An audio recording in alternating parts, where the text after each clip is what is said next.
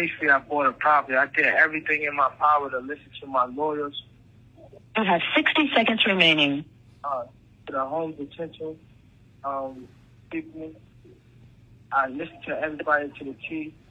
She's mad that I bought a property. That's why I'm sitting in jail. She said that I shouldn't have. She wanted me to be in an apartment, a one-bed apartment.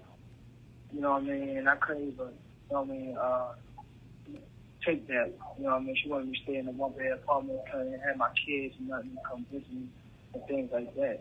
I just want to spread light on this situation because I feel as though she's taking advantage of me. She feels you have 30 seconds remaining.